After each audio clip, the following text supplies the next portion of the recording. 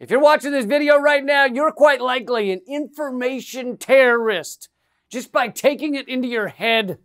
Let me explain.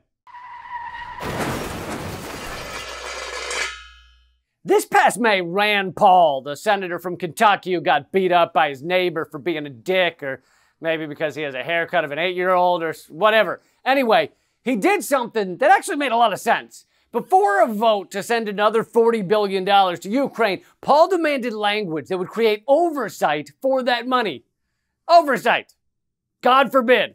Most of Congress was furious with him. Oversight? What do you think we're? Some kind of functioning governmental body? Would you ask the mafia for oversight over kilos of cocaine that are hidden inside of slabs of beef? Excuse me, Gino?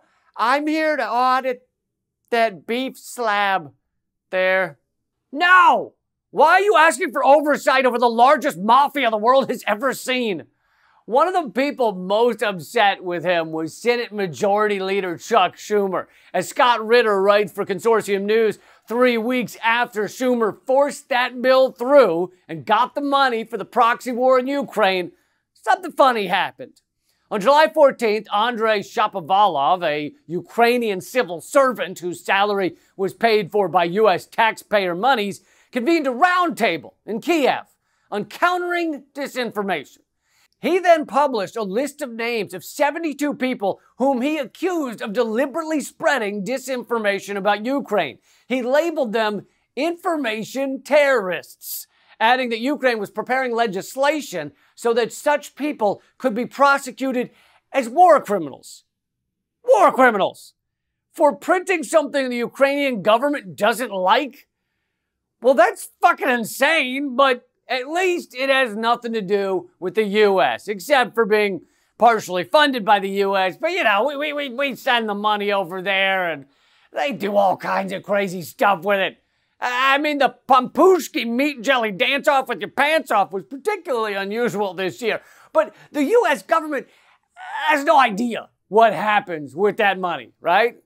Point being, the U.S. has nothing to do with this crazy roundtable thing, except the roundtable was organized by the U.S. Civil Research and Development Fund, CRDF, Global Ukraine, an ostensible nonprofit organization authorized by U.S. Congress to promote international scientific and technical collaboration. It is supported by the U.S. State Department, some of whose officials sat in attendance. Wait a second. This committee was organized by the U.S. Civil R&D Fund, and the State Department was there looking on like a proud parent at a kid's recital? Well, who exactly did they declare were information terrorists who should be prosecuted as war criminals? I assume it was just crazy Ukrainians running through the streets, wiping their asses with Zelensky dolls. Ha ha! Look at that, motherfucker! Is that it? One of the people singled out by Shapovalov as an information terrorist targeted for criminal prosecution as a war criminal was none other than Rand Paul.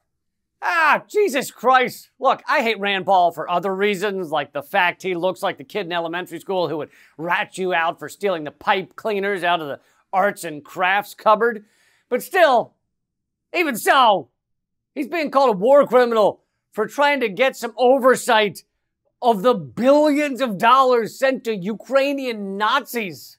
But as former UN weapons inspector Scott Ritter notes, it gets even better. On May 31st, Diane Sayre, a LaRoche candidate challenging Schumer for his Senate seat in November, filed 66,000 signatures, well over the 45,000 required by law, with the New York State Board of Elections, thereby getting her name on the ballot. Diane Sayre. Where have I heard that name before? Oh, that's right. I haven't. No one has. Except Chuck Schumer, who's pissed she's running against him.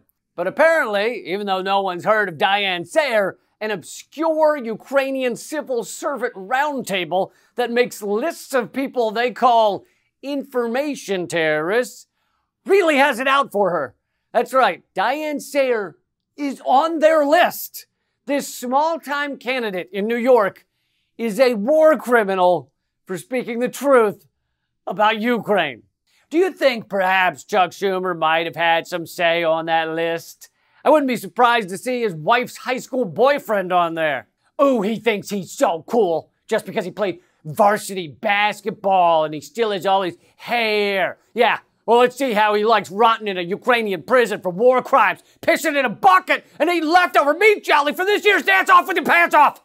Every last American should be repulsed at the idea of people being labeled terrorists or war criminals for standing up to U.S. propaganda about the proxy war in Ukraine. But beyond just that, we should be even more disgusted by the Senate Majority Leader using taxpayer money to seemingly go after political opponents.